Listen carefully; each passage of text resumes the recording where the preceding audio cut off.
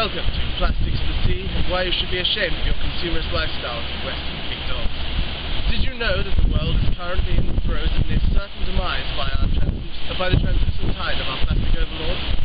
Not really, but plastic pollution is a serious thing, and that's what we're here to do today. Tell us people a little bit about plastic pollution in the ocean. Will, shut up. Well, since plastics were first mass-produced in the early 1900s, mankind has seen an astronomical increase in its usage and reliance on plastics. Global production quoted at around 225 million tons a year by Barnes et al. in 2009. However, it's now currently estimated at almost 300 million tons a year, just 5 years off the previous estimate. So, plastics are nothing new to the people of the 21st century. However, plastic pollution is. This relatively new science was introduced in the 1970s, and it has shown how plastics have infiltrated almost every biosphere on the planet, from the abyssal plains of the central oceans to the shores of our polar regions, and everywhere in between. It's not going away. At least we don't think it will anytime soon. You see, science is yet to determine the true lifespan of plastics. Arguments for their lifespans range from decades to centuries, even millennia, and most of the plastic ever produced remains in the environment to this day. Though, not in the format you might expect.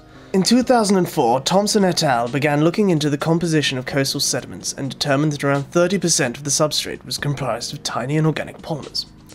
And being the clever gooses that they were, they determined that this plastic must have fragmented from larger plastic debris. This was the first empirical evidence of what they dubbed microplastics. You see, when we throw out their plastics, they begin their life much like this. A large structure. However, over time they are exposed to the stresses of natural weathering processes, principally ultraviolet light, temperature fluxes, and abrasion. So now you're probably wondering, so what's your problem? What do you have against plastics, yeah? You best tell me or I'll cut you. Well, let's go to my lab monkey Will for the analysis. Oh, hello Jimmy. Yes, we live in an age of consumption, where all of our food products themselves are kindly wrapped in plastic bags and wrappers for us just to use, just like our packaging we have here. Today we consume billions of plastic bags and bottles each year in the United Kingdom alone, so it's quite a bit of an issue. There are many chemicals present in plastics that we know to be harmful to the environment, but the chemicals used to treat plastics such as PCBDs and PCBs used as fire retardants were found by Laobi-Secretan et al. In 2013 to be carcinogenic. Lab trials by Han et al. In 2011 found that they disrupt endocrine systems and gene expression in fish, suggesting that there may be long-term genetic consequences to plastic pollutants. And finally, Muirhead and et al. Found them to reduce and even terminate fertility in fish in 2006. These are of concern because of their lipophilic nature, allowing them to be readily absorbed into the tissues of a host. Now, despite sounding innocent, the name Nurdle should strike fear into your heart, as these small resin pellets are used as the most effective means of transporting pre-manufactured, untreated plastics around the world. Not scared yet? Well, these seemingly harmless pellets were found to be significant sinks for harmful resinous compounds such as PCBs and DDE by Yuki Mato et al. In 2001. DDE, or dichloro-diphenyl dichloroethylene, is a derivative of DDT, dichloro-diphenyl trichloroethylene, and has been found to thin eggshells in birds, leading to the failure of the developing embryo, according to Lundholm in 1997. This is important to consider when taking into account that live seabirds and their carcasses around the globe have been found with high concentrations of these contaminants in their tissues. The risks of plastic pollution are not entirely chemical. There are a whole host of physical impacts associated with marine plastics. The most fickle of these are aesthetics. I mean, let's face it, it's pretty ugly. However, there are more pressing matters than a daggy milk bottle spoiling your view. Of course, we have all heard the harrowing tales of marine entanglement, which is estimated to affect up to 136 species. Plastics are a real threat to almost all marine-feeding clades, from turtles and seabirds which ingest large macroplastics, often resulting in impaired digestive function, false cessation, and ultimately starvation. Right down to the microplastic ingestion by filter-feeding plankton. This is particularly troubling because of the resulting bioaccumulation and magnification through the food chain of these plastics and their associated toxins. This process of accumulation and magnification works by low trophic level organisms such as plankton ingesting a small amount of plastic. A small fish then feeds on several thousand plankton, and in turn, the plastic they have ingested. Then, a larger fish ingests 10 or so of those fish, further magnifying the problem until we reach large concentrations in the less adaptable upper trophic levels. An example of which is found just last year in seabirds, which were found with high plastic-associated pollutants in their tissues. So where are these plastics coming from, and where do they go when we get rid of them? Well, obviously they originate from us, but the majority of plastic pollution comes from the shipping of nurdles and other assorted ship waste, littering of beaches and runoff from the terrestrial dumping of population centres.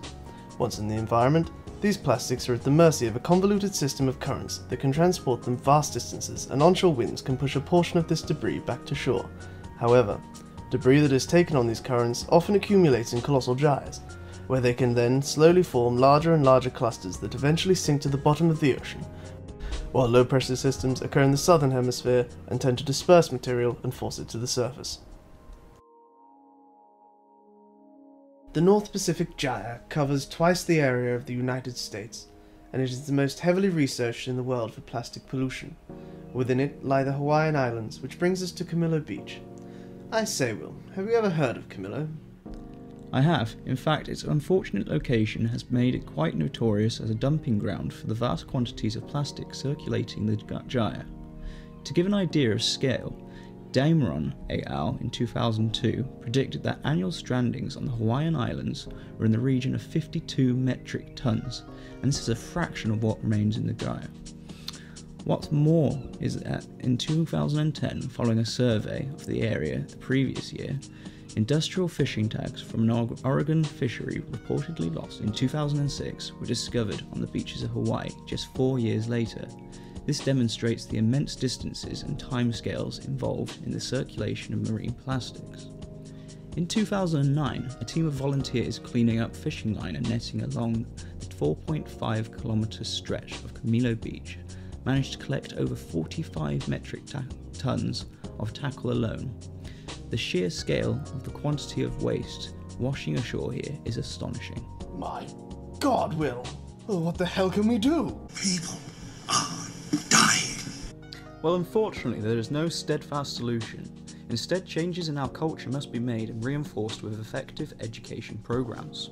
Steps will also have to be made in the way that we regulate the transport and disposal of plastic materials, with sanctions enforced effectively on those who fail to meet these standards.